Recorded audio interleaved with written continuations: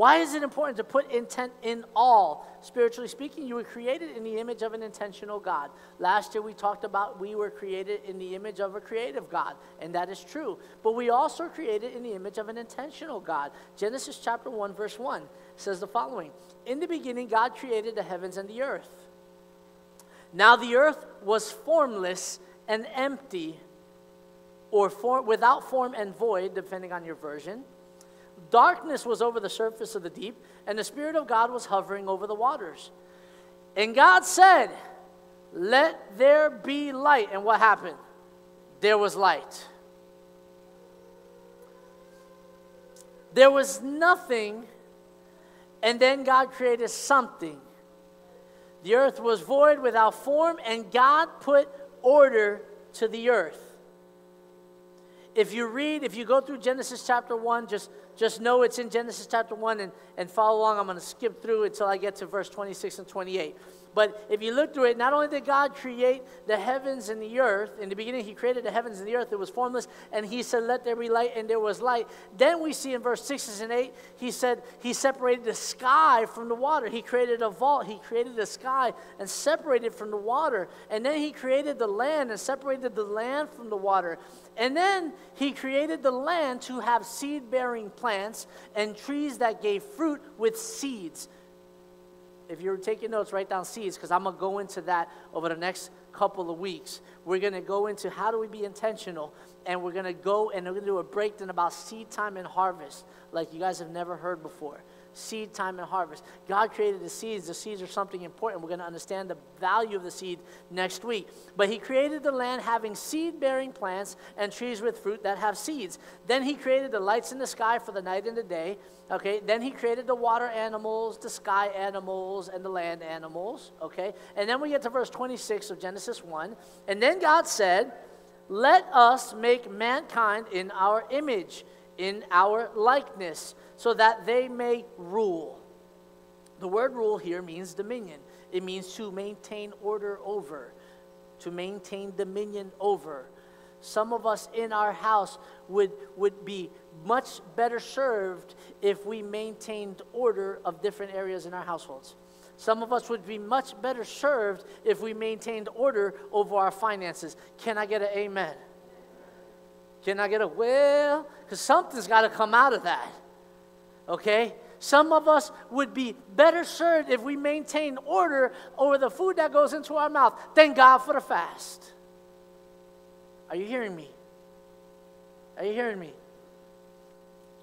He said that we were created in his likeness, in his image, so that we may rule, that we may maintain order over the fish in the sea and the birds in the sky, over the livestock and all the wild animals, and over all the creatures that move along the ground. So God created mankind in his own image. In the image of God, he created them, male and female. He created them, verse 28. God blessed them and said to them, guys, God intentionally created all these things. Then he comes and he creates man, and he says to man, here is your intention. Here is your purpose. Here's what you got to do. Not only do you have to rule and exercise dominion, but then he says, be fruitful and increase in number. Fill the earth and subdue it. Rule over the fish in the sea and the birds in the sky, and over every living creature that moves on the ground. Mankind was created by God after he created the platform for mankind in which to exist. We were created intentionally with a plan. A couple years ago, opened up the new year with a message on wisdom, where we're talking about exercising dominion through wise movement. That same truth applies today, but we got to learn to be intentional about what we're doing. We go through life just being accidental about stuff, and we hope stuff works out. You don't go to your workplace and just be accidental about something and hope to keep your job, do you? No, of course not. We have to learn to be intentional, put intent in all. The Bible, from Genesis to Revelations, is all about the will, the intent, the plans, and the purposes of God. It's all about that. And how he deals with his people, and his people deal with him.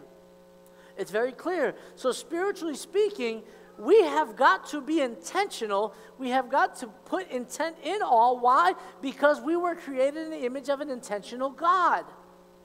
Are you hearing me? That's the example he left for us. That's what he told us to get done. If you have been negligently passing through life without being intentional, it's time to repent. It's time to change your way of thinking, do an about face, turn around, and head in an intentional direction.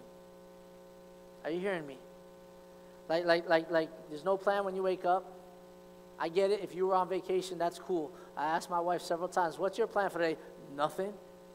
That's okay. That was like her actual plan, and that's okay. It was rest and rhythm time. That was good. I can't just do nothing, so I had to have something to do, but she was nothing. She was okay with that, right? That's okay if that is the plan. But you can't go through life every day saying, what you going to do today? I don't know. Whatever happens. And then people like to spiritualize it, whatever the Lord tells me. But then you go through the day not listen to what the Lord is trying to tell you. That don't work. Here's the thing. We have to be intentional because we serve an intentional God. But practically speaking, we have to be intentional because practically speaking, your life depends on it. Let me explain to you why being intentional is a life-changing matter. Your life depends on you being intentional. Your life depends on you putting intent in everything you do, putting purpose behind everything you do. Why? Because your relationship with God is where it is if you were intentional or not. If you can tell me you've got a great relationship with God today, then I will know that you had intent behind your seeking of the Lord. I will know that you were intentional about being where God is and spending time with God when he wants to spend time with you and being obedient to what God has asked you to be obedient to. If your relationship is good, you were intentional about it.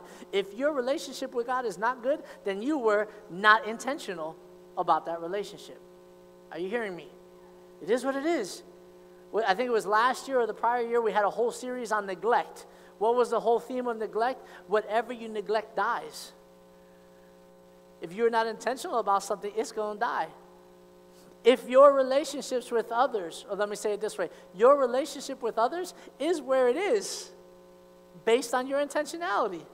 The effort and the level of your intent with other people has caused your relationship to be what it is. If you have not been intentional in developing relationships, guess what? That's why it is where it is. Your marriage is where it is based on your level of intentionality. I said, practically speaking, we got to learn to put intent in all because our lives depend on it. Our marriage is where it is, whether or not we've been putting in the intent or not. If our marriage is not where we want it to be, for those of us that are married, maybe we need to start putting more intent in it. Maybe we need to put more purpose into it. Are you hearing me? Like I'm just speaking facts, guys. Your life depends on it. We wonder, why is our marriage the way it is? It's because you've not been intentional about it. You've not put intent in all. We've not put intent in date night. We've not put intent in, hey, when we really don't like each other, let's at least not fight. You understand what I'm saying? How many of you guys know you can love somebody but not like them for the moment? This is a fact.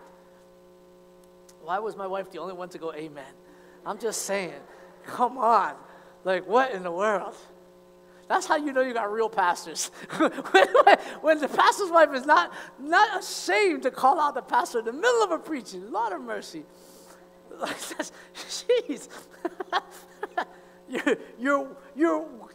Your life depends on it. Your health and your weight is where it is because you have either been intentional or not been intentional about it. Am I right or am I wrong? Don't complain about your weight if you're not going to be intentional about it. Simple as that. You have to put intent in all. Your finances. Oh, Pastor, stop. We were good with the weight. Don't talk about my finances. Look, if you are broke, it's my circumstances. No, it's not. That's a lie of the devil that he wants you to believe.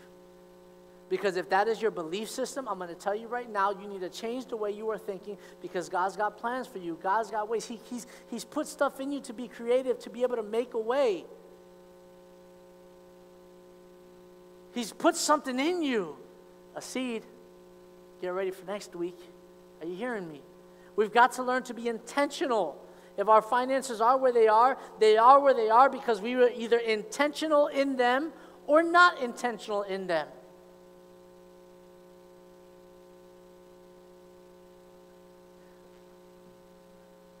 I saw a meme yesterday, and I loved it, and it was like right on point with the teaching. Thank you, Mr. Harris, for the post.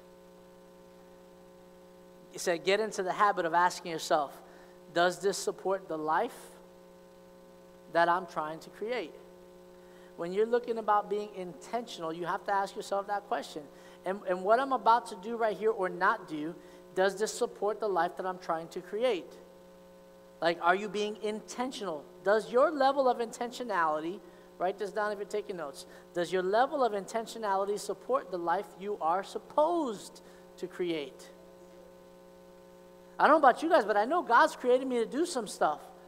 But I also know that there are seasons in my life where my intentions are good, but my intent in all, what I'm doing, I'm not being intentional about it, and that's no good.